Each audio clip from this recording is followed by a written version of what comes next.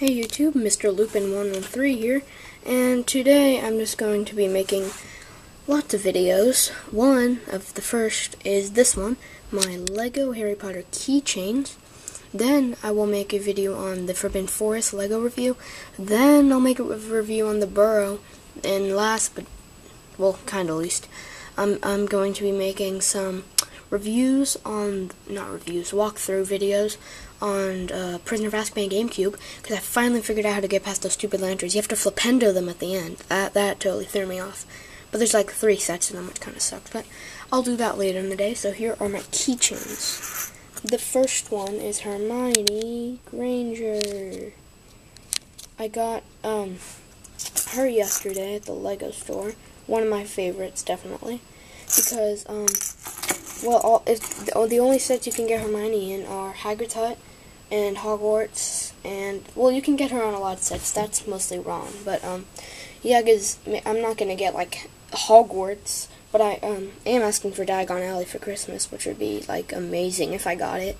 It'd be, like, really awesome, but more details about her. She does not have a double-sided, she may have a double-sided face, you just can't turn her hair. It's impossible, they won't let you. Black wand, which I provided her, did not come with it, because people would just steal wands. Hogwarts robes, there's the back, pretty nice hair. And here is my Rumble Roar. I call him Rumble Roar. He has this amazing white wand that I got from the Burrow, but what I do is I give this wand to Dumbledore and give one of Harry Potter's brown wands to Ginny, because it looks so much better on Dumbledore. He got that pretty epic beard, you know. What's Dumbledore without his beard?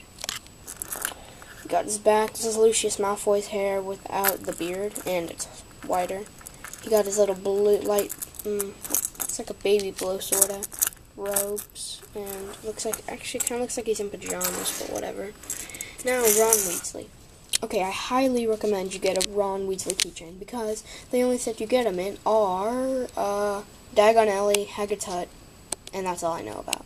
If he's in any other, like, new set, inform me about it, because I don't know about it.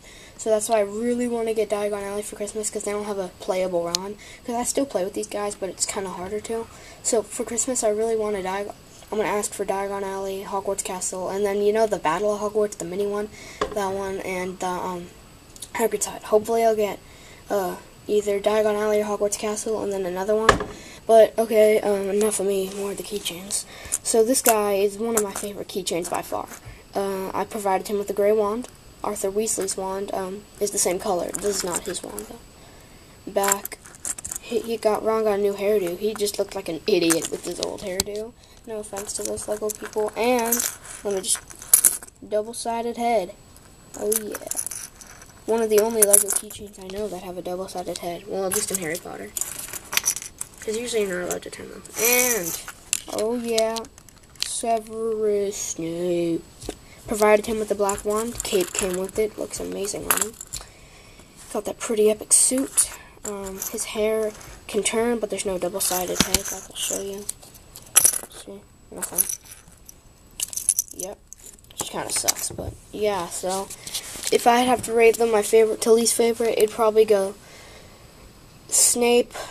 Okay, no, I can't really rate them. They're all so epic.